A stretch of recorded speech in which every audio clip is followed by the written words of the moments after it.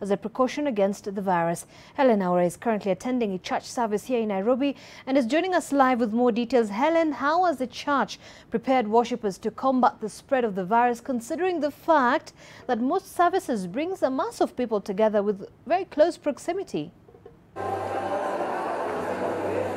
Well, Zainab, the interesting thing is that despite the warning or being told to tune into the service online, there was a very large congregation that came here at the New Life SDA church. And one of the things that greeted each and every one as they walked into this sanctuary, there were sanitizers at all entry points in the sanctuary, and ensuring that the congregation sanitize themselves as they are walking into the service and sanitize themselves also as they are walking out of the service. The other thing also that was very evident was the children were very keen also. They were taught how to sanitize their hands and just being taught the importance of sanitizing themselves.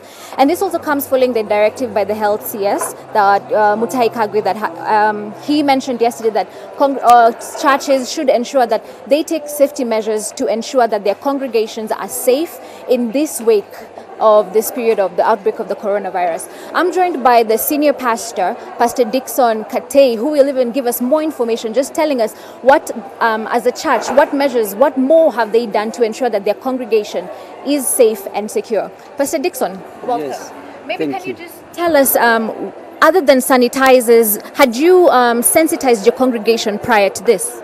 Okay, yes, every other Sabbath we've been sensitizing our members. Normally there's a health clip that goes through every other Sabbath, and the members always get to listen, and at times we also organize with doctors who come and talk to our members, who can tell them exactly what this coronavirus is and how they can also take care of themselves. And we've seen sanitizers on all entry points of the sanctuary. Other than sanitizers, do we have running water, soap in the washrooms? What else have you put in place to ensure that, you know what, your congregation feels safe and secure? Yeah, truly, we have sanitizers. We also have soap in our washrooms that the members can be able to use. We also have requested them that they should also take care of themselves, that they should not just hug anyhow and kiss and greet each other with the hands, that they should be able to greet each other in a manner that probably may not be able to contaminate anyone in case anyone is infected. Yes. All right. And just as much as you said not to hug or kiss anyone, we know normally on during after service, that's normally the order of the day.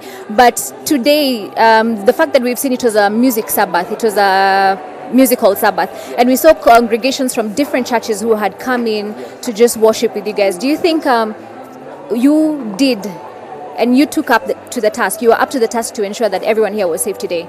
Yeah, as a church we are up to the task, and actually that's why we had to organize for the sanitizers, that's why we had to organize for running water, that's why we had to organize for the soaps, so that any member who comes in, they are safe and secure. Yes. All right. Yeah. Thank you so much. Thank you so much. Well, there you have it, Zainab. Majority, as we can see, the children, we can see the congregants also eating. They've all sanitized themselves, and also moving forward, the church will also carry out more programs to ensure that the congregation can be able to be sensitized more on what the coronavirus is.